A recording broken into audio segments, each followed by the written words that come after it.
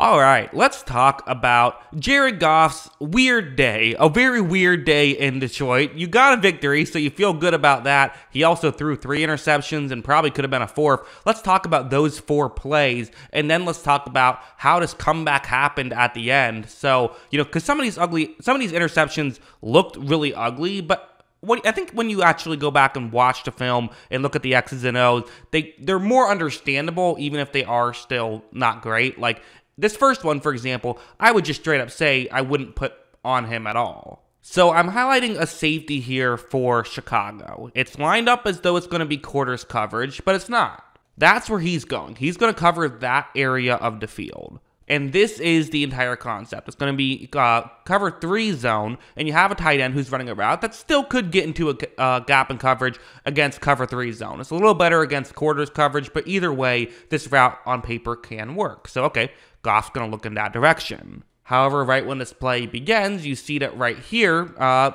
couple things to note. So, the route does appear to be getting ready to get open. However, the defender that I talked about, he's moving over essentially in the way of the tight end that Goff wants to throw to. There is a player underneath that he's looking towards, so this isn't pass interference or anything. It's not an illegal play because he's not intentionally trying to, run into somebody, and you do have a right to be there, just like your opponent has a right to be there, right? As you see, there's a collision. Goff's throw would have been on the money, but because of the collision, it goes past and gets intercepted instead. While that looks bad, I actually would not say that was a bad play whatsoever. I would say it was a completely fine play. Certainly unlucky, certainly unfortunate, but that's kind of all I would view that. The other ones were bad, but let's explain them. Starting off with this one, what happened here? It's zone coverage, so cover 3 zone. That's what the Bears are doing. Play a lot of zone coverage, Chicago does. So let's see what happens here.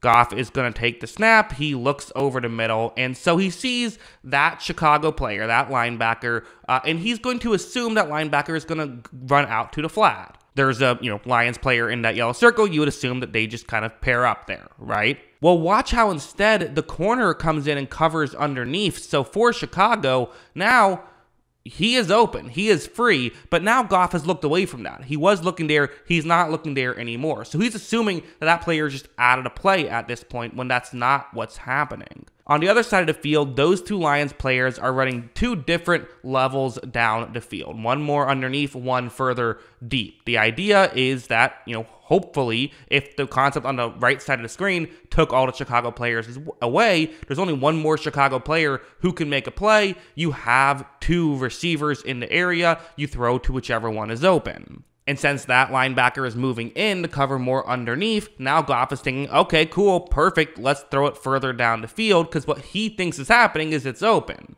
Instead, when Goff finally throws it over the middle, it gets intercepted. There also were offensive linemen just affecting Goff's line of sight, so I think that's part of what affected this play, and as a whole, ends up getting intercepted on that play. So, while still something you would like to see Goff notice and read, again, that's how it happened. That's what went wrong there for Goff. Still a mistake, but that's what happened. The third interception, and what really felt like the dagger, I thought, at the time, was this one, where it's going to be zone coverage, and again, the concept on paper can work. You have 2, it's similar to that last one I showed you, right? 2 players running kind of 2 different layers down the field, one more underneath, one further down the field.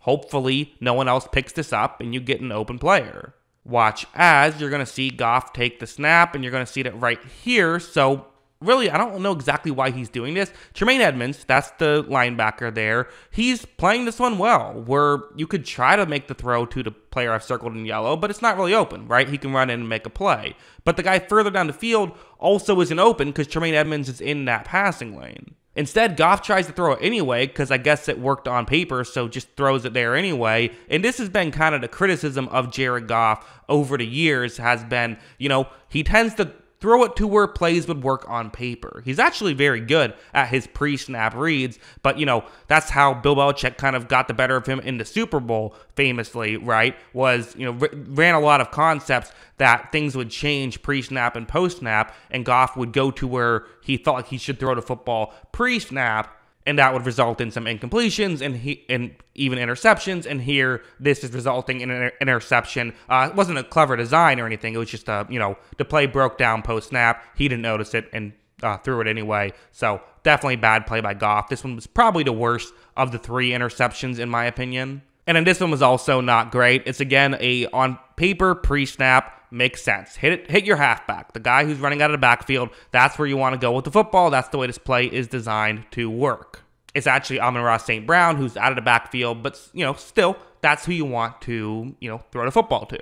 Well, Jared Goff takes the snap, he looks over, and Jalen Johnson, the defensive back for the Bears, reads this play, and is, just being smart, really, saying, wait a second, Amon-Ra St. Brown out of the backfield, that's not just a halfback, right? Let me pay extra attention to that. He runs in, he really could have had a pick 6 right there, and, the Lions don't win this game if Goff throws a pick 6 there and everything else holds the same. Maybe that changes the whole game. Maybe that wakes up the Lions and they start coming back earlier. Who knows? But that was definitely a break by Jared Goff. However, as I said, the Lions did come back and win this game. Amazingly, despite all of this, they came back and won this game. Going over here, it's crazy.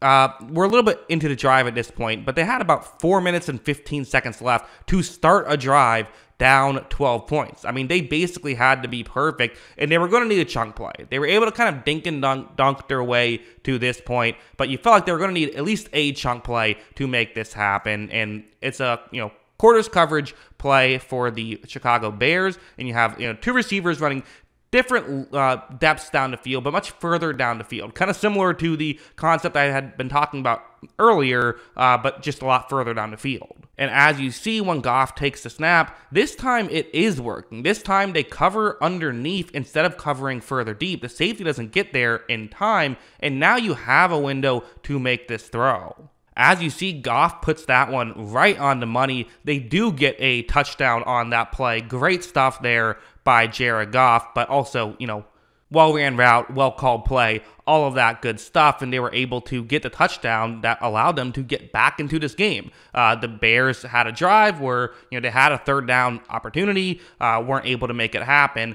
and then that would set up the game-winning drive. Going over here now, listen, I would love to, talk about, oh my God, it was this specific play. That's what won them the game and all of that stuff. That wasn't really what happened. It was a lot of stuff like, kind of like this, where it's quarters coverage the Bears are in. Jared Goff takes a snap, and I am showing one of the better plays from Goff where they did this, where you see guys open underneath, and that's a lot of what they were doing. They were still running the ball. They still ran the ball effectively in this spot. They threw underneath, threw to the open guy, took what the offense gave them. This one a bit tougher, though, as there is pressure for Jared Goff, so he's going to be under pressure as he's trying to make this throw. But as you see, Jared Goff flips it to Montgomery, who does a great job of being able to pick up as many yards as possible. And because of that, they are able to make stuff happen. So, really good stuff there from Jared Goff to make something like that happen. But also, the Bears defense really didn't play great in that down the stretch there as well, leaving guys wide open, and kind of the Lions offense was able to do what we thought they would do all game. So, yeah, as a whole, not the best day from Goff. No one's going to deny that. But you know what? It's always better when you have a bad day and a win than a bad day and a loss. So being able to, make something happen was very good. You just hope this is a one-off game, which it probably is from Goff. But yeah, those are my thoughts. What are yours? Let me know in the comments below. Always love hearing from you. And of course, as always, thanks for watching.